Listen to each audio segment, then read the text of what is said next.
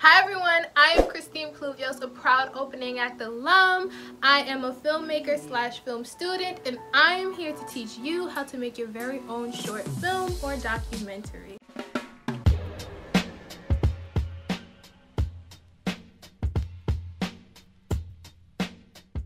The first step towards making your first film is to choose a topic that interests you. A lot of people, they tend to think that they have to be passionate about something, and I feel like that's a lot of pressure to put on one, especially when it's your first film. Like, yes, if you are passionate about your topic, great, kudos, but however, for those who are just trying to, put their toe into the filmmaking process, it's okay. It could be something simple. It could be a hobby. It could be a person that that you think is cool. It could literally be about anything. The world is your oyster as far as filmmaking is concerned, because you can literally make a film about anything. It's just up to you to choose what it is. It's okay to have a film partner.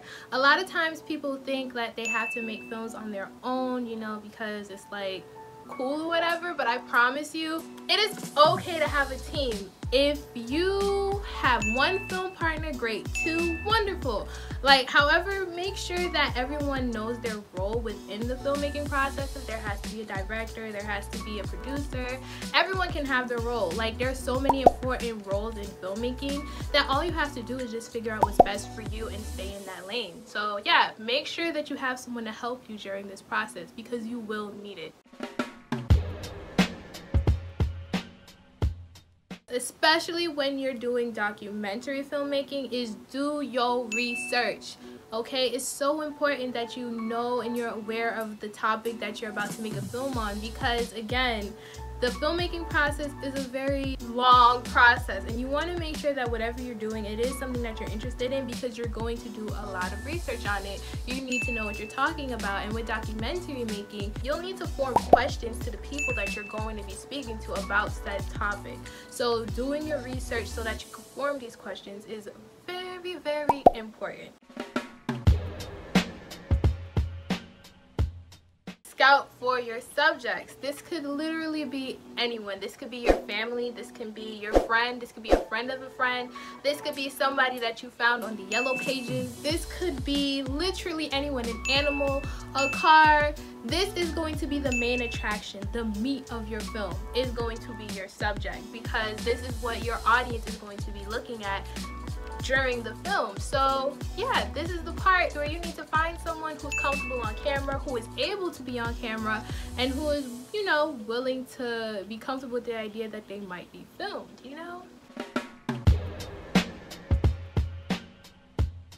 First equipment that I have is a camera of your choice. I have this Canon Rebel T6i, but you can also use your smartphone, which is what I'm using right now for this very video. So yeah, you will need lighting of some sort, not specifically this one, however, this is something that comes in handy. A notepad to write your thoughts and your ideas on.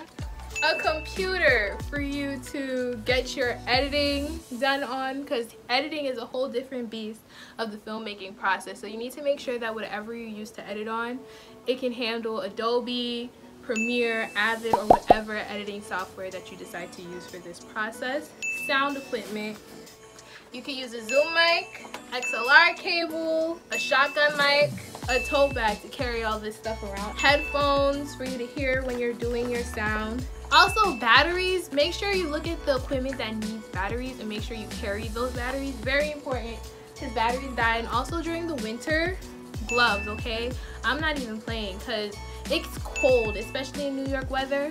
Make sure you have your gloves. It's important to have an external drive to hold all of the stuff that you're going to be filming and recording. I just want to let you know that filmmaking can be so rewarding and so much fun, especially when you get into the nitty-gritty of it, or when you finally finish the film and you get that gratifying feeling when you complete a project. It feels good. I just want you to be able to use this as a guide for your own filmmaking journey, and just a video for you to know what to expect when you do make your film and when you finish your film, which you will, because I believe in you.